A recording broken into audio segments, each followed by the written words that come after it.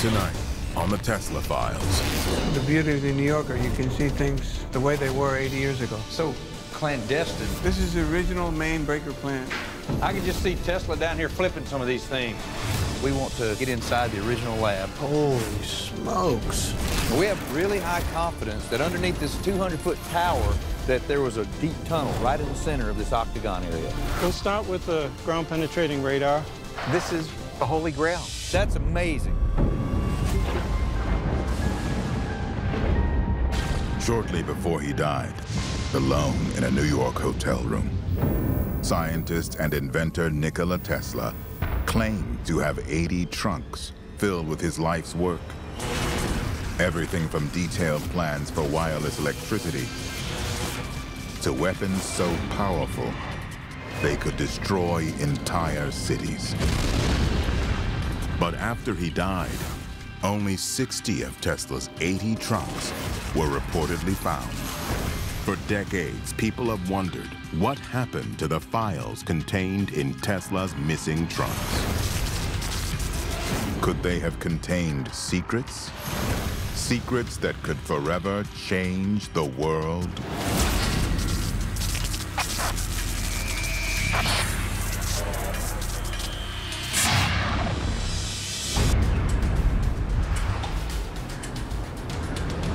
Okay, guys, our next stop is the Hotel New Yorker. This is where Tesla lived the last 10 years of his life. August 2017. Acclaimed Nikola Tesla biographer Mark Cypher, along with astrophysicist Dr. Travis Taylor and investigative journalist Jason Stapleton, have traveled to New York City to investigate the mysterious circumstances surrounding the controversial scientist's death in 1943. We're going to meet Joe Kinney, who's the hotel historian. He's also an engineer. He's met many, many people who have wanted to see Tesla's rooms. And so he's heard all of the scuttlebutt, all of the little nuances, and all of the little theories and hypotheses about what was going on there. So it might be enlightening. For the past several weeks, Mark, Travis, and Jason have been searching for evidence that would lead to the discovery of some 20 trunks filled with scientific papers that were reportedly taken from Tesla's hotel rooms at the time of his death. Evidence that the trunks existed was revealed in a number of recently released, though still redacted, FBI files. Hey, you must be Joe. Nice to meet you. Hey, Travis. Hey, I'm Travis. Glad to meet you. Hey, Mark. Good to see you. Welcome to the New Yorker Hotel. Thank you. Joe Kinney has worked at the New Yorker Hotel since 1996 and serves as the building's project engineer and unofficial archivist. He has made the study of Tesla's years at the hotel one of his top priorities and is considered an expert on the scientist's financially troubled and lonely final years. Let's go see what we can find out about Mr. Tesla. Okay, Yeah. lead the way. Built in 1929, the New Yorker Hotel was once one of the city's largest and most fashionable hotels. In addition to 10 private dining salons and 5 restaurants, it boasted the largest barber shop in the world. But if Nikola Tesla was broke, as was widely believed, how did he come to be living at such a state-of-the-art hotel? When you think about the Hotel New Yorker, you first think about Tesla living in his apartment and the files that he had, and it all comes alive in looking at this fantastic, incredible hotel. Trying to envision what it was like for him being here at its height in the 1930s and the 1940s.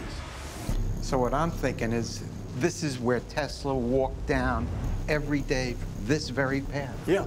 Does this look like it did in 1943? The floor plan's the same, but the decor is completely different. There was a door just about right here. Yeah, so effectively, it was a 2-room suite. Okay. Plates. Come on in. Holy smokes. This is tiny. This is unbelievable. Wow. How many years did he spend in this room? 10. 10 years in this little room. I mean, there are probably prison cells bigger than this room. Well, you're just imagining so much a bigger place in your mind, Yeah. you know? This is where he did his research. He would have kept his papers, any documents, things like that.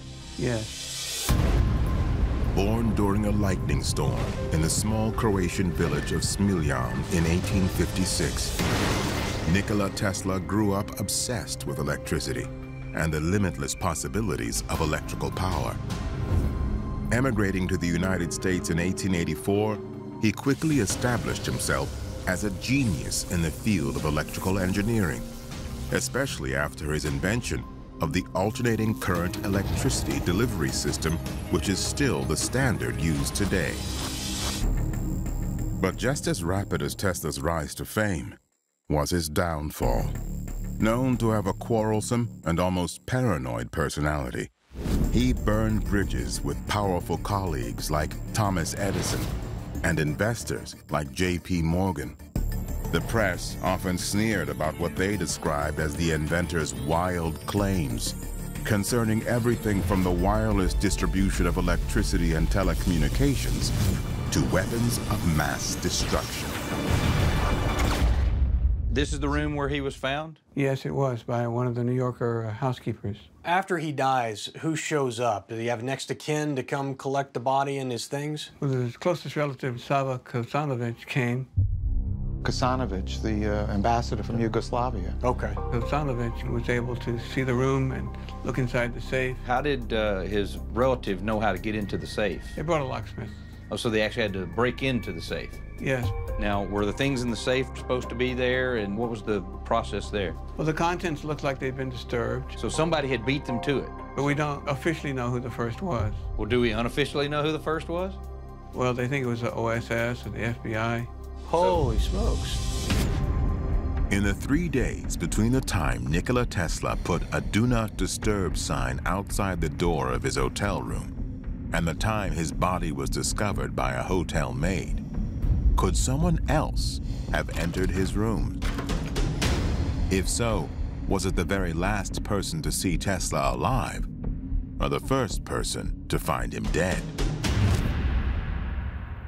According to very qualified, educated sources I met here, the FBI and the OSS had the rooms just down the hall from here and were monitoring Tesla closely, perhaps waiting for him to pass. That's intriguing. Joe said that there was a possibility that there were FBI agents or OSS agents that were living on the same hallway with Tesla. That makes me think that he's being watched the whole time. Now, if this is true, then they would have known instantly when he was dead. They had all the time in the world, 3 days probably, that they could have gone in and taken documents, changed documents, done whatever they wanted to. What I think is interesting is that one of the files says that a Mr. Doty and a Mr. Fitzgerald accompanied Kosanovic, and they were supposedly hotel managers. But there's a Mr. Doty who was in war intelligence, and Blois Fitzgerald, who was an Army representative who worked at Wright-Patterson Air Force Base. And those two guys have the exact same last names. So it seems to me it's very possible it was Army intelligence, Navy intelligence. Also, those names are not of any general managers at the time. You know that. I have tons and tons of documents advertising with Frank L. Andrews, general manager, signed. If Frank L. Andrews was the manager of the New Yorker Hotel at the time of Nikola Tesla's death in 1943, then just who were Doty and Fitzgerald? More importantly, what exactly were they doing there? Could it be they were following the orders of government physicist John G. Trump, the man hired by the Office of Alien Property to collect all of Tesla's belongings, including some 80 trunks filled with scientific papers, and then evaluate them for their possible strategic importance? The same John G. Trump who was the uncle of Donald Trump, the future president of the United States? That clearly sounds to me like there was a cover story for whoever these two guys were that came in and got the documents. And I don't believe this room is big enough to house everything that he was working on. Well, some people believe it was stored in the tunnels that are beneath your Tunnels? feet. Yes.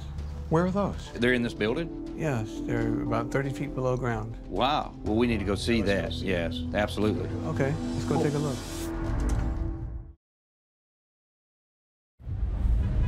Man, check that out. While visiting the New Yorker Hotel in New York City in search of some 20 missing trunks filled with scientist Nikola Tesla's designs and inventions, Tesla biographer Mark Cypher, along with astrophysicist Dr. Travis Taylor and investigative journalist Jason Stapleton, have been invited by hotel historian Joe Kinney to explore a virtual labyrinth of tunnels and storage rooms that exist some 3 stories deep underground. Elevator still functional? No, it's not. It's removed, but it goes up to the entrance that you came in today. Okay. But Tesla would have definitely taken this. Oh, for sure.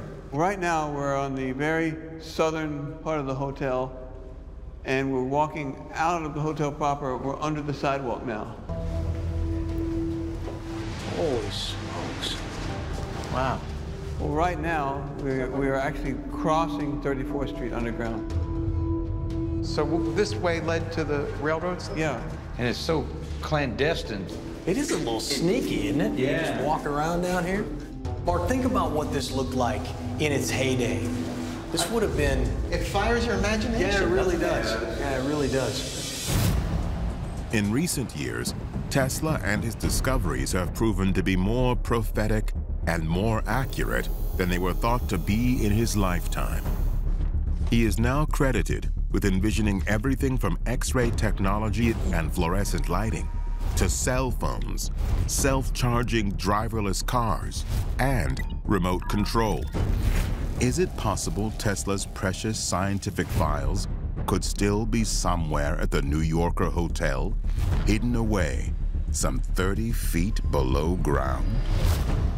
This is the demarcation between the hotel tunnel and the platform for the E-train or the subway. So you can walk right out these doors and be in the subway. Right. This was open 24 hours a day.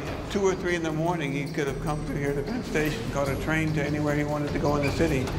What I think's neat is he can go out here. He couldn't access the Hotel Governor Clinton, where he had a safety deposit box. He's also got trunks in the Hotel Pennsylvania. The tunnels under the New Yorker Hotel were designed as part of an elaborate system of underground passages that connected with other hotels and subway lines. If Nikola Tesla really did have sensitive files or important inventions stowed away at other hotels, this underground network would have provided him with the perfect means of moving them from place to place without detection. So this is the original generator room. Man, we are deep down in it now. I personally believe that Tesla came down here and showed these guys how to make this plant run right, because he was an expert on DC as well. What's all these switches? This is the original main breaker plant, the entire hotel. Holy smokes. When the New Yorker Hotel was completed in 1930, it was unique among all buildings in the city because it could boast of having the largest private power plant in the United States. I could just see Tesla down here flipping some of these things. Using coal-burning furnaces and high-pressure boilers, its DC generators were capable of producing some 2,200 kilowatts of electrical power, more than 3 times the capacity the hotel required. When I was a young engineer, we were designing a new lab for high-energy laser systems, and it took us about 5 years just to design the power grid for that building. And that was just to run lasers that weren't even going to use the type of power that this thing could supply in the New Yorker.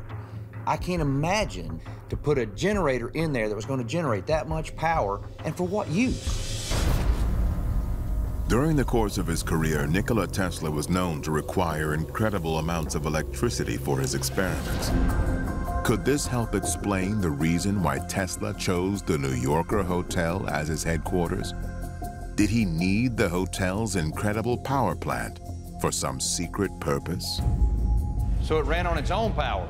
It was islanded.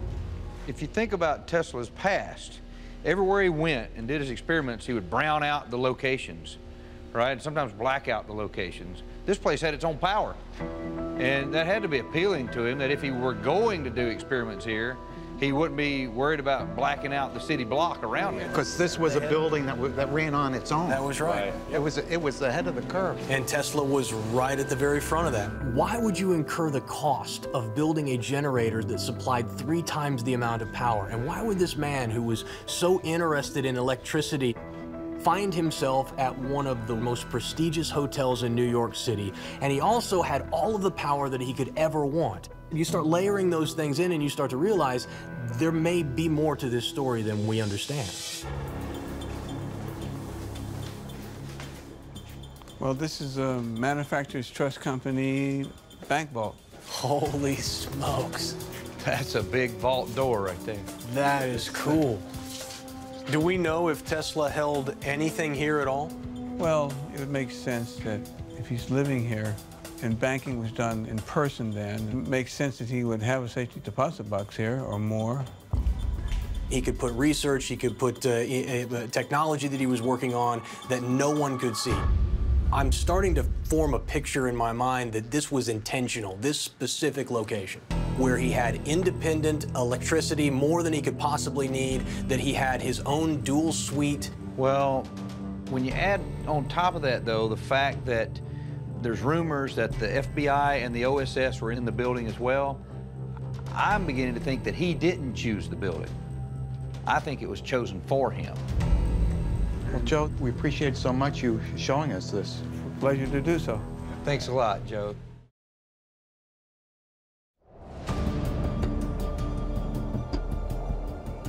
Shortly after conducting their search for information about Nikola Tesla's missing files at the New Yorker hotel, Jason, Travis, and Mark, along with Tesla researcher Tim Eaton, have begun shifting their focus to the team's next destination.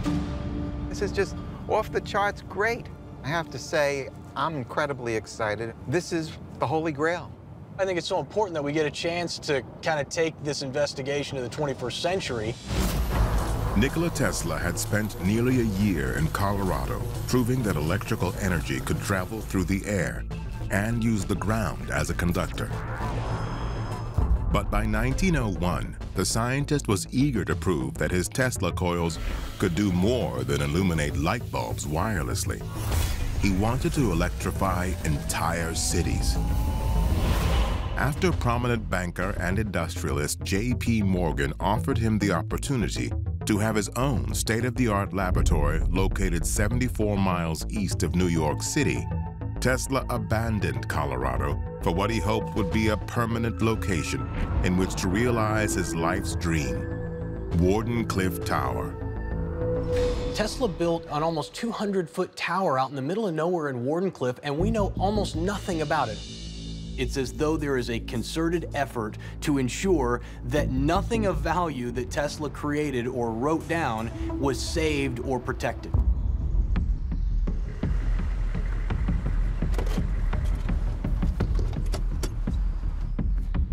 Mark has arranged to meet with Jane Alcorn.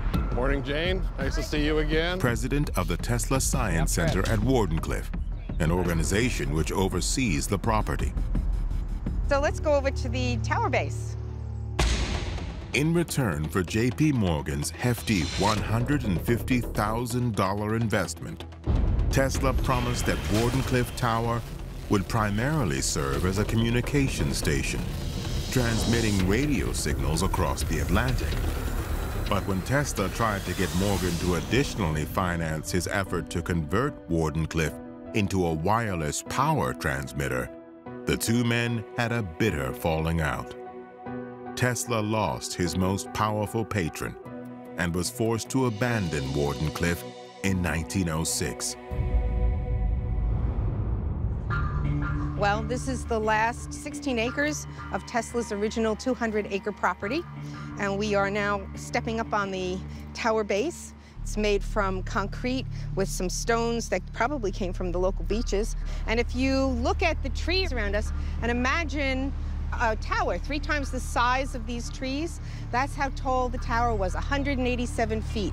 Have you known anybody who's ever seen tunnels underneath the tower? There are local anecdotes about what might be potential sightings of tunnels or related construction.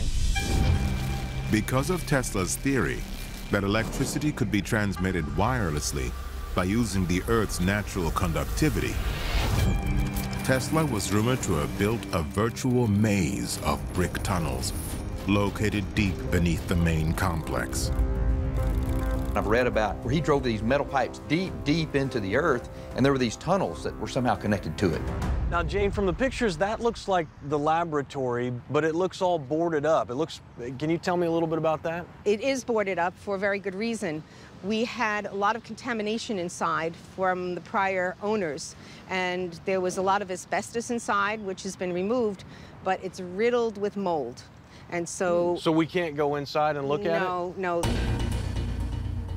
Can we get a drone in there? Well, there's a potential, but that might be difficult because it's a lot of little rooms and turns and twists. So you might be able to, but you might not. But definitely no humans inside. As their plan to find out what lies buried beneath Wardenclyffe gets underway, Travis and Jason break off to get a closer look at the ruins of what was once Tesla's laboratory. Originally designed and built for Tesla by the noted architect Stanford White in 1901, the laboratory at Wardenclyffe offered nearly everything the scientist could have hoped for. But after Morgan pulled his funding, Tesla was ultimately forced to leave the facility.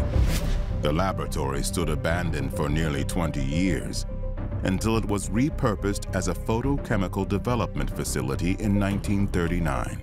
We don't actually know how we're going to get into the building, but it's getting really late in the day, and so what we decided to do was hire a local drone operator and actually fly the drone through the building.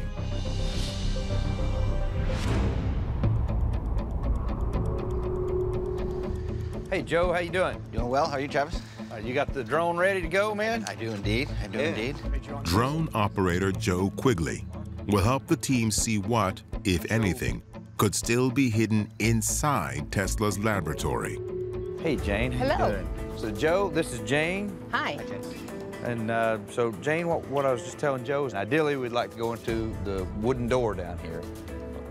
Well, it's blocked off. So we can't open it and put anything through there? Sorry. Understand. We don't want any bodies inside that building until it's all been then cleaned. what are the ways that we could possibly get in there? Well, the site that you could get in is really this door. I would be able to unlock that for you to let the drone in.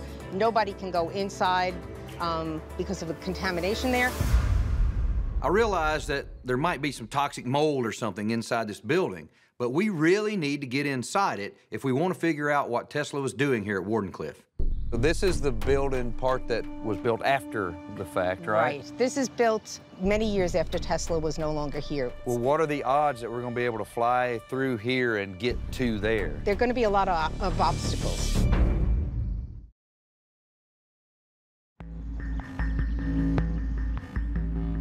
While searching for clues that might help them locate Nikola Tesla's missing files, Keep out, or else. With good reason. Travis Taylor and Jason Stapleton, along with Mark Cypher and Tim Eaton, have arranged to photograph the interior of Tesla's long-abandoned Wardenclyffe laboratory with the help of drone operator Joe Quigley. Do you need help? I do need help. All right. You got it? How heavy is it? Oh, it's not. Hold your breath.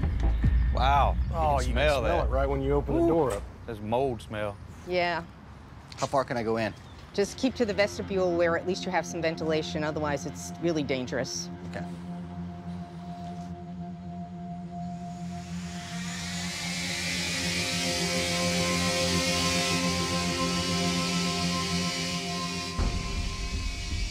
As the drone slowly makes its way toward the main building, it is obvious that more than a century of neglect has taken its toll.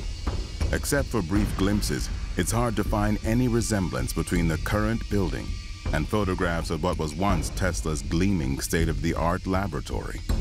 You know, the thing about Wardenclyffe is that now we get to actually be here. We get to do the investigation ourselves, and we get to determine and find out once and for all what's truth, what was fact, and what's fiction. Oh, look at that. There you go. Oh, look, there's the graffiti on the wall. When the drone cleared the corner and you got to see it drive down into the lab and we got to see the old brick against the wall and the graffiti, it was amazing to get to see what nobody'd been able to see for years. What a shot at that hallway, man. I mean, this is amazing. Oh, look at that. Wow. That's incredible. With all the stories and documentation, any little bit of information inside the laboratory, and just getting here and being able to see things, I think I'm gonna be able to maybe figure out more of what Tesla was doing. All right, well, I appreciate it, Joe, man. Thanks a lot, Good Joe. job. Thank you. Hey, thanks a lot, man. Great job. Appreciate your help, brother.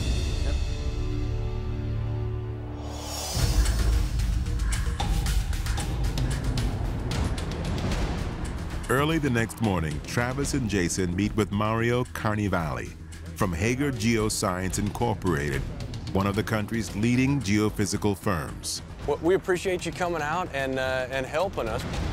The only thing we know about what's underneath the ground at Wardenclyffe is like secondhand knowledge, hearsay from people that say Tesla told them or they walked down in there during the time when it was being built. So there's no idea what's down there. Because virtually all of Tesla's drawings and designs for Wardenclyffe have mysteriously vanished, many scientists have speculated that Wardenclyffe was little more than an elaborate hoax, designed by Tesla to squeeze money out of investors like J.P. Morgan. But if Travis's suspicions are correct, Wardenclyffe may have been Nikola Tesla's greatest scientific achievement, one designed with a far more strategic and more secret purpose than that of a mere transatlantic radio station. There's legends that there was a big tunnel right in the center that went really deep, and then there are stories that there are tunnels radiating outward. And so what we would like to do is try to map that, because if we can figure out what it looked like, we might figure out what he was doing here. What we envision doing is to use ground-penetrating radar and electrical resistivity to image the subsurface and try to locate these features. Ground-penetrating radar, or GPR, uses electromagnetic radiation to locate structures hidden deep underground. It works by sending microwaves from a machine called a transmitter, which then bounce back to an object called a receiver when they encounter any objects in the soil that have a different electromagnetic resistance. How deep will the radar penetrate? Well, we brought several different antenna frequencies so that we can resolve features from just a few feet down to maybe 100+ feet.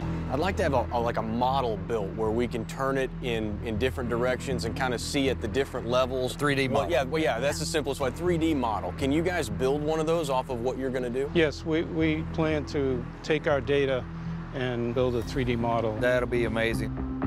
A model of what lies beneath Wardenclyffe? Could the GPR data actually reveal the truth behind Tesla's most ambitious invention? And we have really high confidence that underneath this 200-foot tower that there was a deep tunnel right in the center of this octagon area. So I think that that's the best place to start and see if we can find that tunnel. Okay, right. well, let's go to our trucks and let's go. get going. Yeah. Hey, what can we do to help? Is all this coming out? All right, yes. We'll start with the ground-penetrating radar. These are the 100 megahertz antennas. We'll assemble them, the transmitter and receiver. Then we'll drag it out to the location, lay a tape out, hook up the cables, and make a run at the shaft. All right, so this is going to be line 1. All right, here we go. Show me about how fast you think. That's good, actually.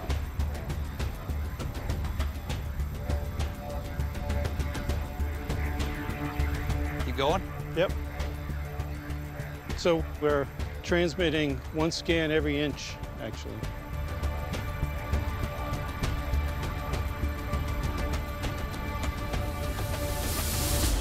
Got it? Yep. Hold on a second. Well, here, this is interesting. We're getting, I can see a disruption of that boundary. See that? You see it's coming across here? And where right is over that? there. That's right at the midpoint. The radar crew has discovered a major anomaly. right where the tower's underground tunnel was rumored to exist.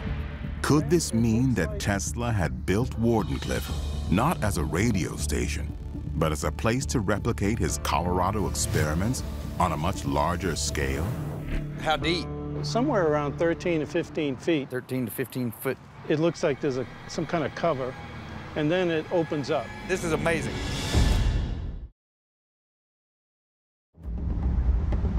How deep? Somewhere around 13 to 15 feet.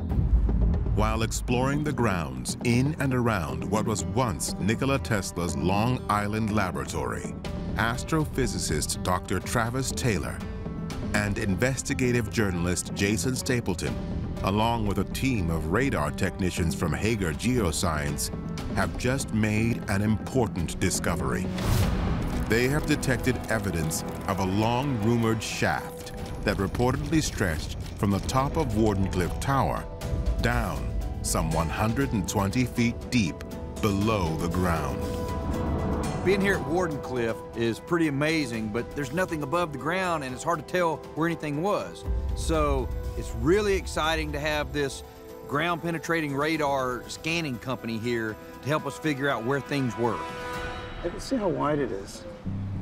So it's roughly 8 or 9 feet in diameter, and then you think it opens up beneath that. Well, I think, yeah, as far as I can see, it's... So that sounds like a cover, that's a good cover first to a test, man. tunnel that goes down. Right. That's Right. amazing. A tunnel? Could Travis and Jason have just discovered what many have long thought could be a virtual maze, running not only deep beneath the site of Tesla's Wardenclyffe Tower, but also out from it? But if so, where would those tunnels lead, and why were they constructed? This ground penetrating radar scan is going to tell us a lot of detailed information about what's under the ground. With this level of information, we might be able to get insight into what he thought he was going to do with the Wardenclyffe Tower. Mark mentioned that when he came here originally, over that direction there was an igloo-shaped dome that was supposedly was an entrance to one of the tunnels.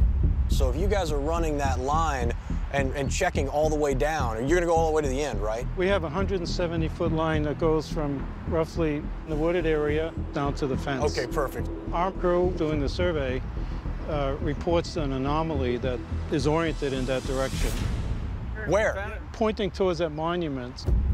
That's amazing. We've been here one day, man, and we have already found 2 really interesting pieces that are helping to reassemble this puzzle. And that's from raw data, without even having the data processed, right? Right. So I can't wait to see what we're going to have once you get all of this data put together, processed, and we get a full 3D picture of what it looks like underground here. We haven't been able to find blueprints for Wardenclyffe anywhere, so I have no idea what's under the ground and what Tesla had in mind. But this ground penetrating radar, when we get all the data back and they run it through the supercomputer algorithms that they've got to run it through, it's going to give us a full 3D rendering of what's underneath the ground. That'll be just as good as a blueprint. Hey, we'll get out of your hair. You guys keep going. Okay. All right, talk to thanks you a soon. lot. All See right, y'all. thanks. care. All right, bye-bye. While the ground beneath Wardenclyffe has begun to reveal its secrets, Jason and Travis are beginning to think that not all of Tesla's activities at Wardenclyffe were limited to developing wireless electricity. You know, I didn't realize before we got here, like, the scale of this. It really is huge. There's 16 of these Granite blocks. Granite blocks? Could Travis and Jason have just discovered another important secret connected to Tesla's experiments at Wardenclyffe? Granite has different properties. Some granites can be really good insulators, or you can make them have conductive properties. Tesla did his experiments in Colorado over a granite basin, so I suspect the granite was important in his experiment that he was doing at Wardenclyffe. They all got these copper rods that have been driven into them. And I think he did that for electrical reasons. I think this is connecting this copper to the granite electrically. It reminds me of the Belle de Glock. You ever heard of that? No, what's the Belle de Glock? We found it in Germany after the war, World War II, and it sat on a thing that looked like this. Same shape? The same shape. It's just odd. Shortly after the fall of Nazi Germany in 1945, a team of Allied scientists discovered formerly top-secret information about a Nazi invention known simply as the Glock, or the bell. Although there remains some debate as to whether the device ever actually existed, there are those who remain convinced that evidence it did can be linked to a mysterious scientific facility called the Henge. Located in a remote valley just outside Ludwikowice, Poland, the Henge features an unusual concrete platform, similar in size and shape to the one at Wardenclyffe. Even more bizarre are the various claims that the Glock was intended to be everything from an anti-gravity craft to a time travel device. Could the Nazis have come into possession of some of Nikola Tesla's missing files? Files that dealt with scientific discoveries on a scale never before imagined? I'm excited, and we're going to be able to get a picture of what's happening under the ground here. Yeah.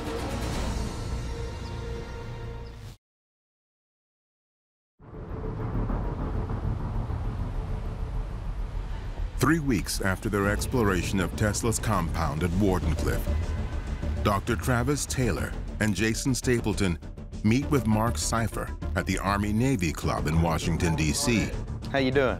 Good, how are you? They are eager to review the results of the ground-penetrating radar survey conducted by the team from Hager Geoscience Incorporated. On this little thumb drive right here are the results of the ground-penetrating radar at Wardenclyffe. So, Jason, why don't you plug that in over there? Have you seen it yet? I have not seen it yet, All right. so I'm itching to see what's on there. So this is the 3D rendering. Wow. Wait, I gotta get close to this. I've been at this for over 30 years.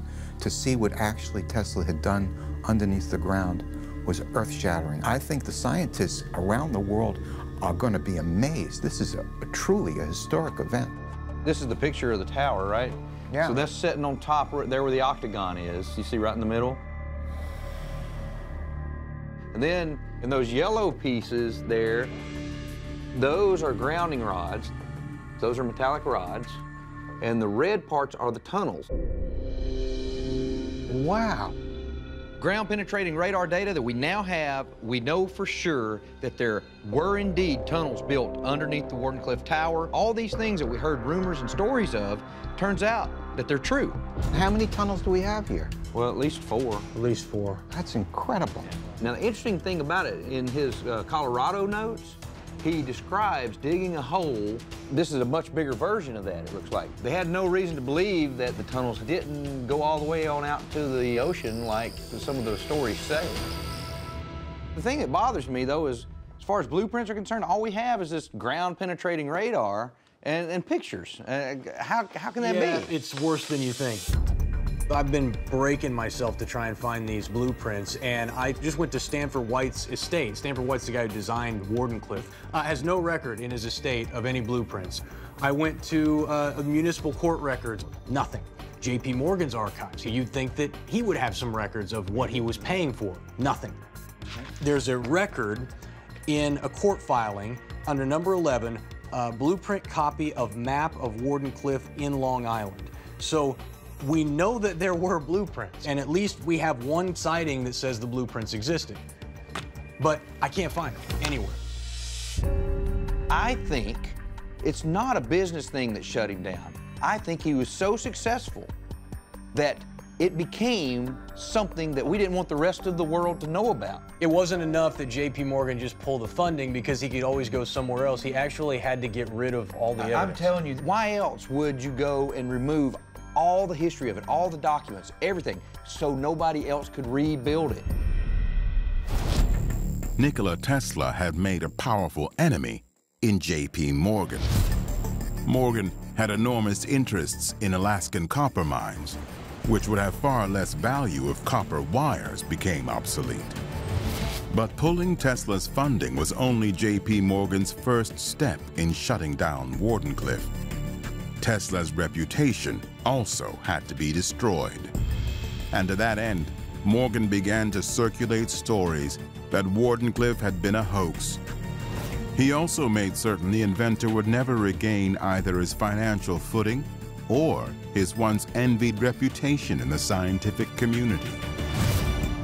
I'm not a conspiracy theorist, but I got to tell you, man, there's something nefarious is going on. This isn't a conspiracy. This is deliberate. I'm telling you, somebody, whether it's our government or the War Department at the time or whatever, I think they went and they took all of these blueprints and hid them so no one else could get them in the world. I mean, they didn't want our enemies to have them. What now, though? We've done so much digging, I don't know what else to do. I think we look at evidence today. Let's think reverse engineering. Let's look at what's existing today and go backwards, military applications, whatever. I think that's the next step. Okay.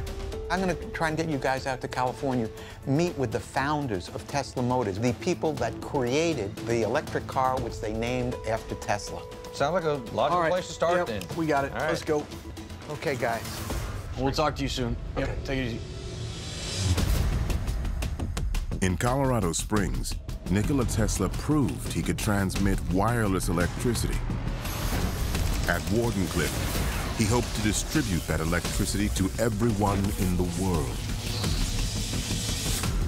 But after suffering a bitter humiliation at the hands of his enemies, Tesla was determined to take on the world with a series of inventions so powerful, so revolutionary, and so potentially destructive that they were stolen at the time of his death and kept hidden from the public. At least until they are found. Holy smokes. Next time on the Tesla Files. So this is a patent from Nikola Tesla. The concept is certainly innovative. Are y'all secure? Roger that. This ties the Tesla papers to military intelligence. Right. We weren't convinced about what was the right technology. And that is what made us think about Nikola Tesla. He, of course, invented the AC induction motor. This hotel might be a laboratory. That really is an incredible idea.